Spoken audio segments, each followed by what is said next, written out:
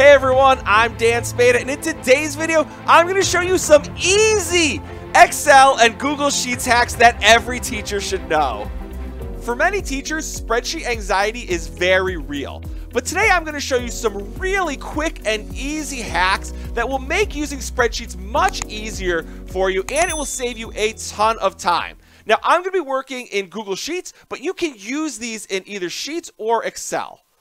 So the first thing I'm going to show you is something I've had to deal with as a teacher myself, where I've gotten a spreadsheet with my roster and I've had to go and separate the names into two different columns, so first name and last name. And I know I've personally had to either retype in each column the first name and last name or cut and paste, but there's actually a really quick way that you can do that without having to do it manually. So the first thing I'm going to do is I'm going to click up top here, and I'm just going to make a new column header that says first name, and another one that says last name. And then I'm going to go over to where it says first name.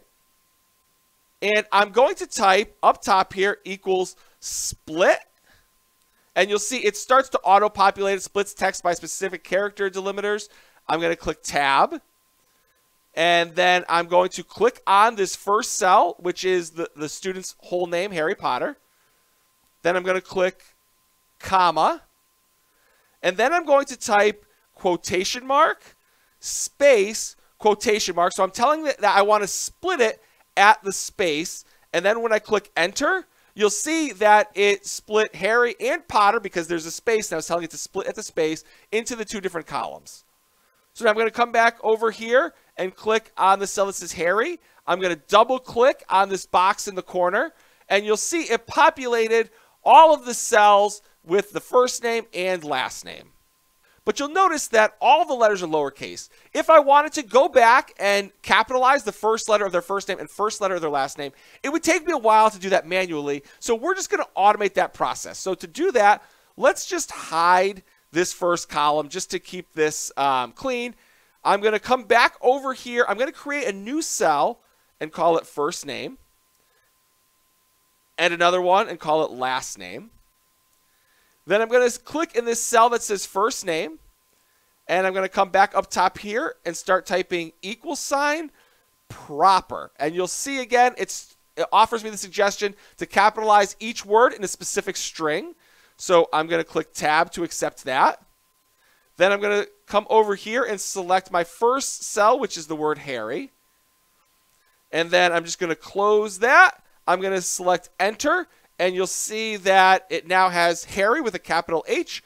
I'm just going to click on this box in the corner, drag it over to last name, and you'll see I have Harry Potter, capital H, capital P. And to do this for the rest of them, I'm going to come over here in the bottom right corner, double click on that, and now I have all of my students with their first name and last name split, and the first letter in their first name and last name capitalized. Now, I don't know if anybody's ever had a spreadsheet that they've had to work with that has really funky columns and rows that have spacings that just aren't quite right. You could go through and manually fix these by clicking on the edge of the cell and dragging it, or you could double click each one and that will auto format each row and column.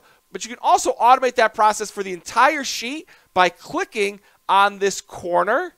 So I'm just going to come over here to my first column, and I'm going to double click on that, and you'll see that now all of the columns are auto formatted. And the same thing if I come down here to the first row, double click, and now all of my rows are also auto formatted. Another really great tool that I didn't even know about until recently was the keyboard shortcuts.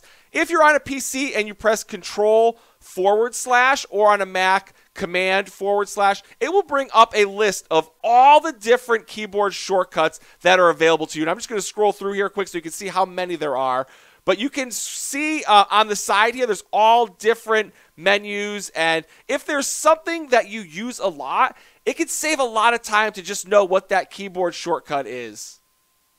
So if, for instance, I couldn't remember what the shortcut was to redo something, if I type up top here, I can just type redo, and you'll see it has the shortcut for me, Control-Y or Control-Shift-Z or F4. So it gives you all those different shortcuts.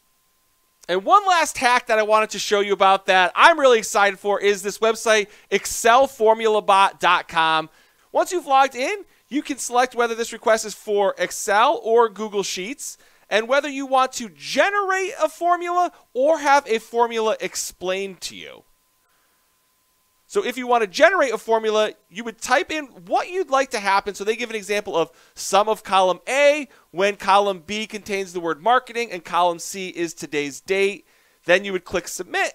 And underneath here is your output box. It gives you the formula that you're looking for. And then you can select copy and just paste that right into your Google Sheet or your Excel spreadsheet.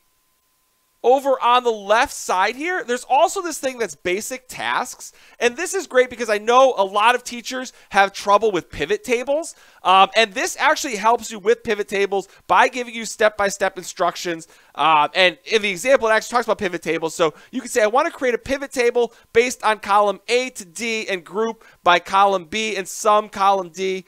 And click submit. And then it gives you how you would create that pivot table. So these are just a few hacks that will hopefully save you a lot of time. I wish I knew these years ago because this would have saved me hours from manually doing some of these things. If you know of any teachers that might benefit from watching this, or you know of anybody that could use this, please make sure to share this with them. And make sure to give this video a big like, click on that subscribe button, and turn those notifications on so that you never miss another video. And if you haven't followed me on social media, please follow me on Twitter @DanSpada or on Facebook, facebook.com/The EdTech Show. Thank you so much for watching, and I'll see you next time.